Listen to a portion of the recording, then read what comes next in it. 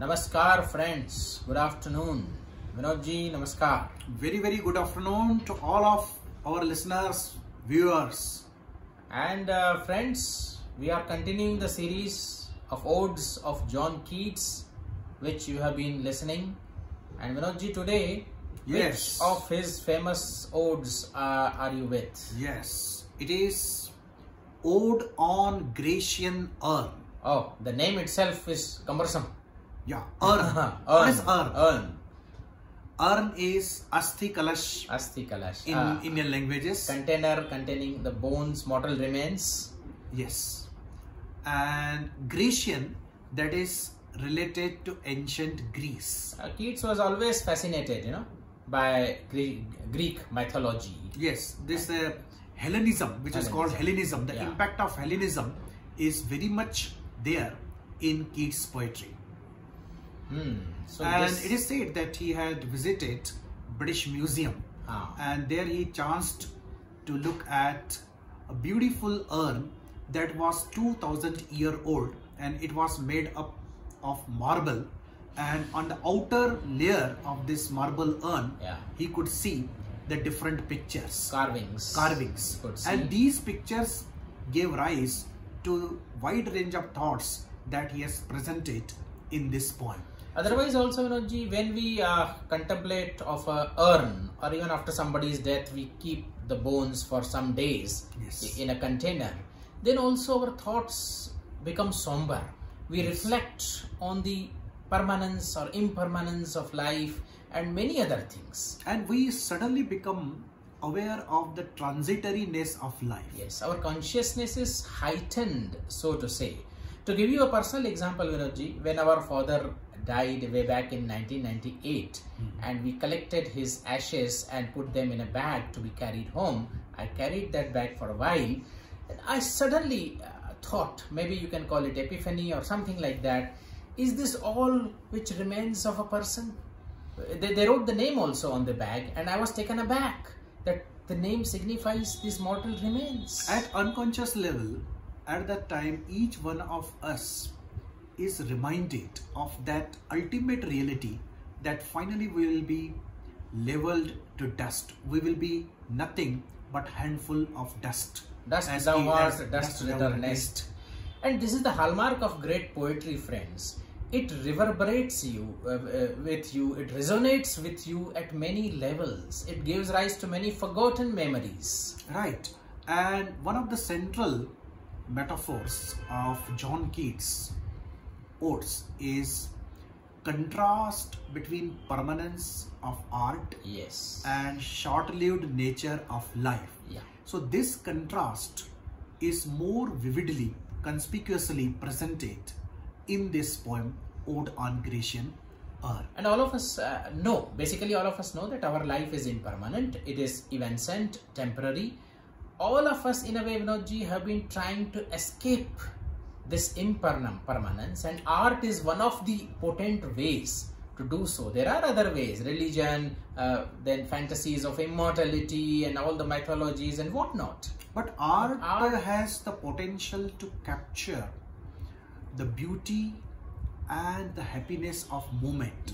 And that is preserved, of course, artistically, but it becomes immortalized. And that is the basic argument throughout this ode. If we come to the first stanza is a kind of introduction where he describes the various pictures that are carved on the marble urn. And even before that, he terms urn as the still unravished bride of quietness, fostered child of silence and slow time. Thou art sylvan historian. No, we are simply amazed, transported into a different world at these wonderful phrases with which he describes the beauty of urn, unravished bride of quietness. He evokes that beauty of unravished bride, a girl who has just married but her marriage is yet to be consummated. And this urn is unravished bride of whom? Quietness. Because it has been for last 2000 years, quietness has preserved it. Quietness has not violated her. it has not destroyed this earth. And that is how she is unravished bride of quietness and fostered child of silence and slow time. Who has preserved the earth? Yeah. Silence, the slow time. The time passes very slowly, and it is preserved. It has preserved this earth. See, here we need to understand what we say. Everything is ultimately destroyed in the course of time, but time has not destroyed the earth. It has preserved the earth. Time preserves it, and art is not destroyed by time, rather it is embellished by time. More and more layers become apparent as the time passes. Because urn here also symbolizes art. Yes, urn is a piece of art basically. Yeah. And then he goes on describing the various pictures that he develops in the subsequent stanzas. Yeah. There is the picture of a couple boys who are trying to pursue their beloved maidens. She is trying to escape. And then there is a boy playing upon the flute, studying under the green tree. And then there is a priest who is at the head of the procession, and the empty town from where these priests and the people must have come for the sacrifice. Yes. So all these three images are subsequently developed and convey something. Right. The second and third, he elaborately develops this picture of a boy who is trying to capture his beloved, and she is trying to escape from his grasp. Yeah. And this is a beautiful picture of love. And he says that in real life, love may be short-lived. You try to pursue someone, you get your beloved, kiss is materialized, love is materialized, and the passion is over. But here, it has been frozen in time, so to say.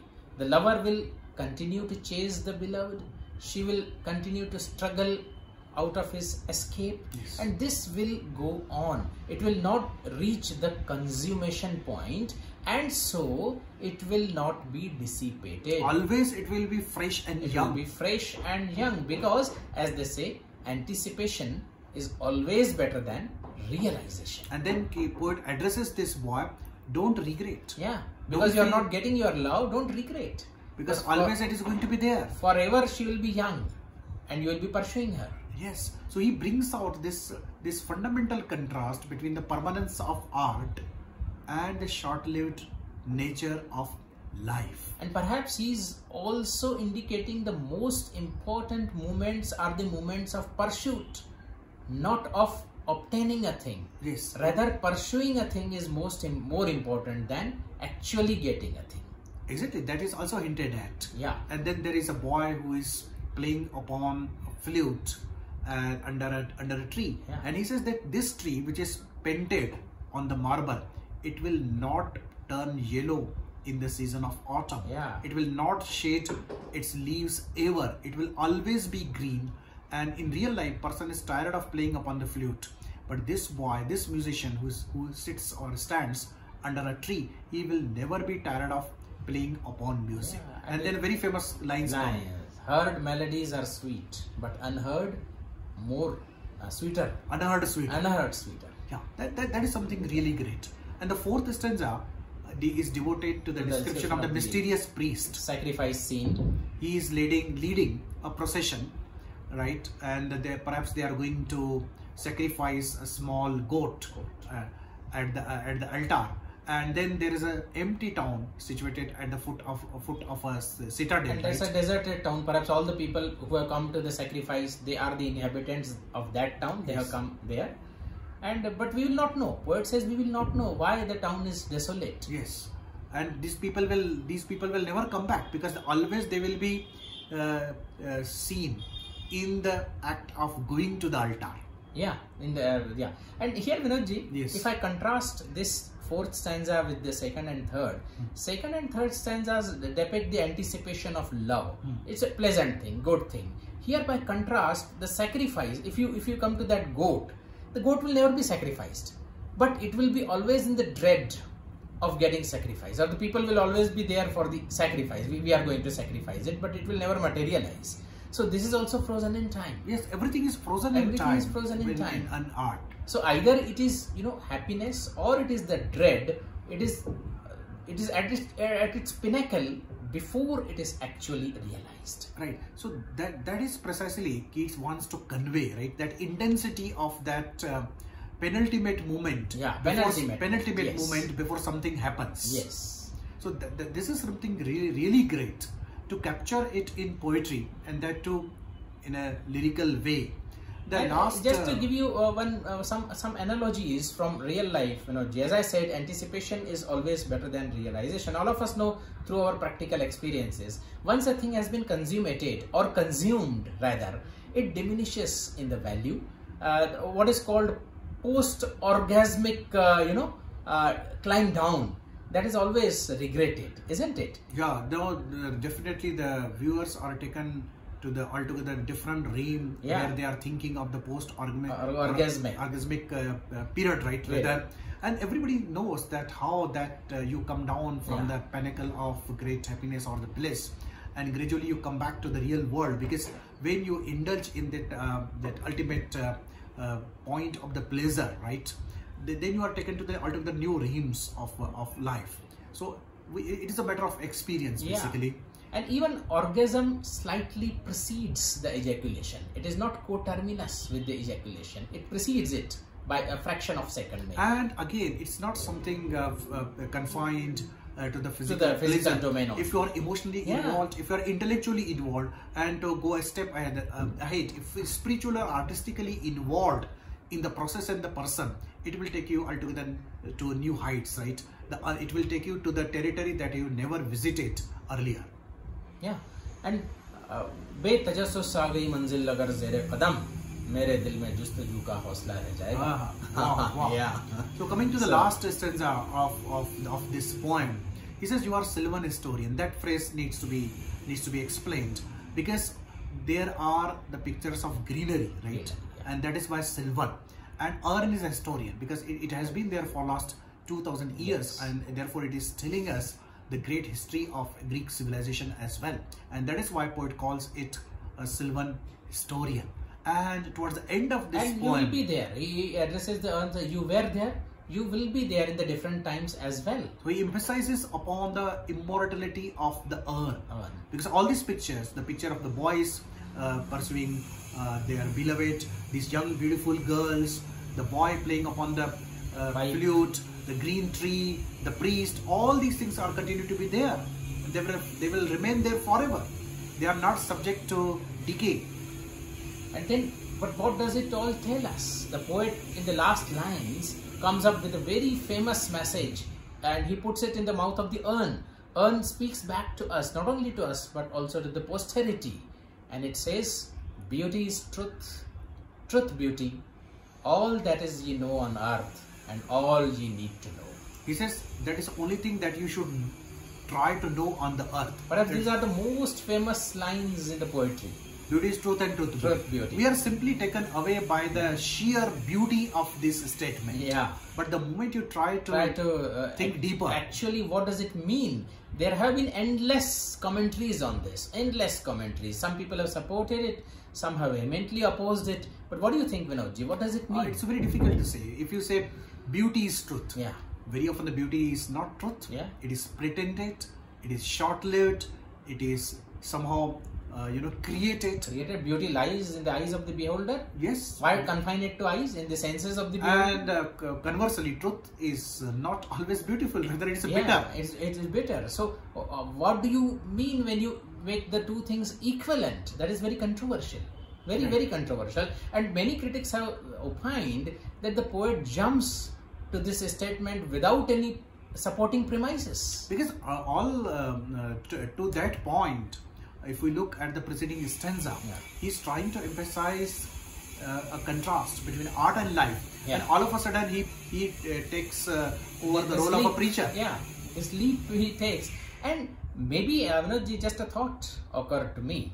Maybe, is he trying to convey, or does this statement convey, by beauty, he may mean this frozen beauty, which is frozen in beauty time. Of art, if he says. Frozen beauty of art. That is the truth. Artistic truth is the truth. We can, rephrase this statement that artistic beauty is truth. Yeah. And if the truth is to be preserved ever, it can be preserved in artistic beauty. Artistic beauty only. Yes. So that is, beauty is truth, and then truth, beauty. Such a truth is beauty because it is equivalent. We have already said artistic, beauty, that is truth. So then conversely, truth, beauty, because art tries to encapture the lived experiences also. Isn't it, Vinod? We have already discussed in our beginning episodes. Aristotle has already said that the poetry is idealized reality. It has to be beautiful. It cannot be as prosaic or mundane like a real life. Yes, it is idealized reality. And we have also said that it's the prism of life. It's a prism of life. Right. So in this way, beauty is truth. Artistic beauty is that truth, and then it also tries to capture the truth of the lived life, lived experience. Then it makes it beautiful. So you have to admit this saving clause. When you try to understand this phrase. Beauty is truth and truth is beauty. So artistic beauty is truth, and the truth of daily life is converted into artistic creations and thereby becomes beautiful. So Rajeshji, we leave our viewers to ponder upon this statement, whether beauty is truth or truth is beauty. How do you think about it? Write your comments in the chat box. Namaskar. We'll be back very soon with some other discussion. Take care.